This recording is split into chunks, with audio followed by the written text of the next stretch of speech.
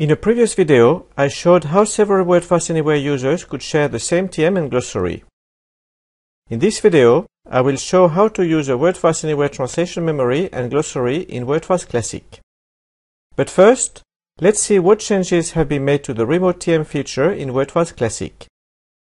In version 6.01g, the remote TM feature is set up under Translation Memory VLTM.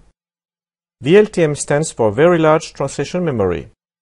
There are two parts in the VLTM, a public portion and a private portion. In order to use the private portion, one must enter a workgroup ID. And if one ticks See Only Workgroup TUs, only units from the private portion will be served when translating in Classic. With version 6.02r and later, the remote feature is set up differently. First of all, the VLTM tab is now labeled Anywhere. Secondly, it is no longer necessary to enter a workgroup ID. Ticking Enable Anywhere TM and glossaries is sufficient. So how does Wordfast Classic knows what private TM it should query? Well, each copy of Wordfast Classic downloaded from your account is now stamped with your personal information, which is encrypted inside the program. This is why it is important to use a Wordfast Anywhere account with the email address used as your login for the Wordfast Classic account at wordfast.net.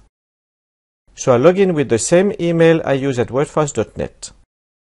Here, I have an empty English-French TM as well as a glossary in the same language pair.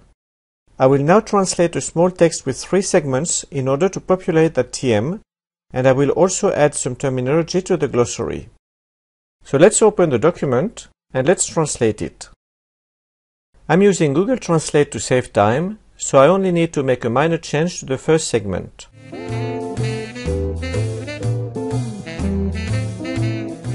In the second segment, I'm adding a couple of terms to the glossary.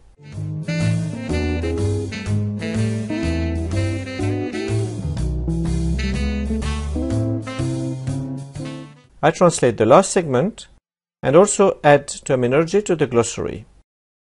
There are now 3 translation units in the TM and a few term pairs in the glossary. Let's switch to Wordfast Classic and translate a similar document in which we should get matches from the Remote Anywhere TM and terminology from the remote glossary. On purpose, I'm not using a local TM and I'm not using local glossaries either.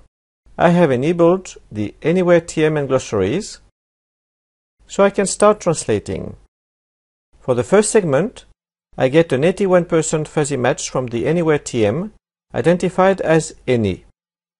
This is the same segment I translated earlier. I can see Cat Tool was recognized as a glossary term. For the second segment, I also get a fuzzy match, and I can see 2 terms were recognized from the glossary.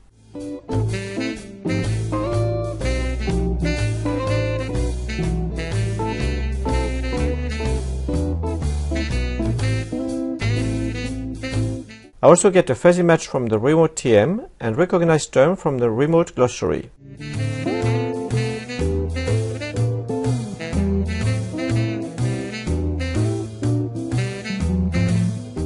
Support for TMs and glossaries hosted in Wordfast Anywhere can be very handy for teams of translators, as they will have access to the same resources in real time. Some of them can use Wordfast Anywhere and some Wordfast Classic. Thank you for watching.